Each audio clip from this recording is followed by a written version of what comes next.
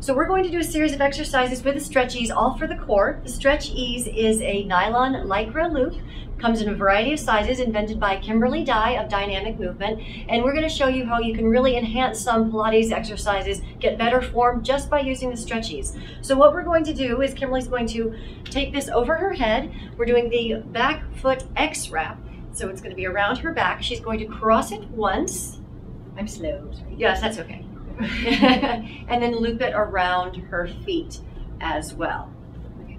So now what this does, you can maybe even see from the start position that it creates a connection between the torso and between the legs. So you automatically feel that synergistic movement between the two body parts. So she's going to start just breathing. So now because the Stretch-eze is wrapped around the back, just breathing into the sides and back of the ribs. Inhale here and exhale one more time just like this. And now because the Stretch-eze is here as well, the legs are automatically energized. So you don't have to think, oh my gosh, what do I do with my legs? Because you have a resistance there, you just want to meet the resistance and feel that energy in the legs. So now roll back up to a nice seated position. We're going to do 2 more breaths here.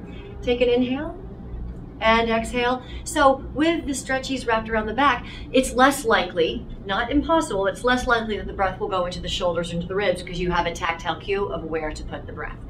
Okay, and now we'll start our sequence. So she's going to roll down nice and slowly, roll down, and then immediately she's going to take her legs overhead and go into a rollover, and from there, lifting the legs up on the exhale. Good. Now inhale, start to roll down. As she rolls down, she's going to reach her hands to the Stretch-eze if she needs to go into the teaser.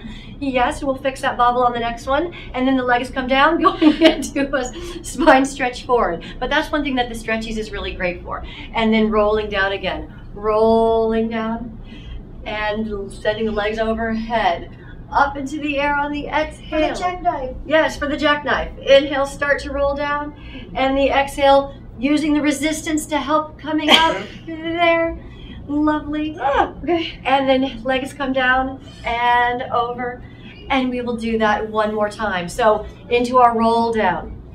Don't grab my legs. Rolling down and legs come overhead. Exhale, take a little sip of air here, and then exhale, send the legs to the ceiling. Really use the Stretch-eze for that resistance. Rolling down and then reaching up. Lovely. And then the legs come down and reaching over into spine stretch forward. So let's go back to the spine stretch forward position and really facilitate the use of the Stretch-eze so you get that oppositional feeling. So you're keeping your pelvis nice and vertical, you're reaching this way and you're using the Stretch-eze to get that scoop in the abs there. And then we're going to sit nice and tall from that position. Lovely. And now we're going to go into the spine stretch side. So Kimberly's going to reach her arms out to the side, take one arm overhead, and now facilitating the use of the Stretch-eze to press into this side. So again, you're not collapsing over. You're thinking of lengthening and lifting out of this side as you bend to the other side, and then the other way. And side bending over, and now you're taking the breath into this side of the Stretch-eze as well. And now she's going to reach her arms out to the side, and we're going to do a nice spine twist. So she's going to lengthen through the top of the head. Inhale, inhale, inhale. Exhale, rotate. Again, the legs stay energized. You want to feel the Stretch-eze on both sides of the ribs evenly. You don't want to collapse and go into a lateral flexion here. So you can feel that opposition. Exhale to center, and one more time. Rotate, rotate, rotate. I have a migrating ball. And now taking that directly into the saw. So she's going to open her legs just a little bit wider to shoulder distance. Inhale and exhale, top of the head leads the way. Again, just like the spine stretch forward, you're using the resistance back into the Stretch-eze, that tactile cue to where the breath should go, and then back to center. And then inhale, rotate, exhale, over, scooping, scooping, scooping. And as always, arm pulling this way and sitting nice and tall. Let's do one more time each way. And rotate and scooping. And stacking the vertebra one on top of the other, and one more side, can't leave us uneven. And again, really facilitating the use of the Stretch-eze to create that feeling of opposition so you're not collapsing over your leg. And now we get to go into open leg rocker. So we'll keep ourselves in the little X wrap. Kimberly's going to come forward just a smidgen, bring her legs up and hold the Stretch-eze here. And here we go. We'll just do 3 of these. So she's going to inhale, coming back, and then exhale, use the band to help everything come up. And inhale back. And exhale, really scoop rib to hip connection coming up.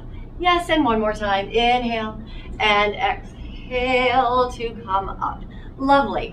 open leg rocker, teaser, these are hard exercises for us, but the Stretch-eze has been very helpful in getting the proper positioning and figuring out exactly how it should work, which sometimes actually makes it more difficult because you can't cheat as much. Okay, so we're going into the neck pull. So we're gonna have Kimberly take this off and lift it up, and then she's going to slide her hands through each side of the loop and then place it behind her head. And this is another one of our favorite exercises. So, but one thing that's really nice about this exercise with the Stretch-eze is you'll have your head meet the resistance of the Stretch-eze, so you're never going to pull. You want to think of a little bit of pressure back so you keep the length in the back of the neck. So her elbows are reaching nice and wide. The head is meeting the resistance of the Stretch-eze. She's going to take a roll down from here. Sometimes the eccentric work on the neck pull can be just as effective as the concentric work. So she's going to take a nice slow neck pull. On the way up, we're going to go a little bit faster, rolling up. And rolling up there. That was lovely, actually. And then rolling up from here. And once again, focusing on the eccentric contraction. Yeah, the head flip is definitely part of the exercise. That's a joke. Good. And then curling up again. Her ribs are going to slide down as she curls up. Yes. We all have our nemesis exercise, and so we always say the gods of Pilates are fair, but the Stretch-eze definitely facilitates the correct positioning. Okay, and you can stay down. Okay. And you're like, yay, I don't have to do another one. And can you stay down and come this way a little bit? Yes. Yes. That's the inchworm. Joke. That was a joke too. Okay, so Kimberly's going to bring one leg up into tabletop and then the other leg up into tabletop with a nice imprinted position. If you can do this in neutral, great, but you want to make sure that your lower back is supported. Now she's going to inhale, lengthen the back of the neck, curl the head and shoulders off, and go into double leg stretch. So legs reach away and then curl up, and you can curl up even higher. Yes. And reach and curling up. Just 3 more. Reach and curling up. 2 more. Lovely. Reach and curling up. 1 more time. Reach and curling. Now we'll go into the crisscross. Elbows stay nice and wide here. You're going to rotate one way. Doesn't matter. Good. What's nice about doing the crisscross with a Stretch-eze is we always cue as instructors not to bring the elbow across the body. Now with the elbows wide, you really get the feeling of armpit to knee. And you don't really get to experience that because you don't have resistance on your arms. So that's something new that we get to do with the Stretch-eze that we wouldn't otherwise get to do. Lovely. And now bring your little knees into your chest. And then set your head and shoulders down. One leg comes down and the other leg comes down. And you have earned a stretch. Yay. So you can hop up. Oh, yes. And we are going to do a psoas stretch. We're going to put the knee on a small ball just to protect the knee, so it's to alleviate any discomfort. So she'll start with her right knee on. We're used to doing this on hardwood floors.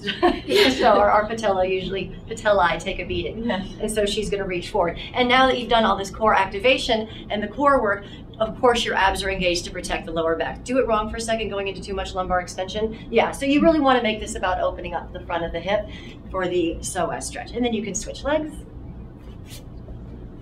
Should be challenging. Yes. And the ball matches your top and my top too. And reaching forward. And that's a really nice stretch with the ball actually. Oh, okay. So that was the core series with the Stretch-eze. We hope you enjoyed it.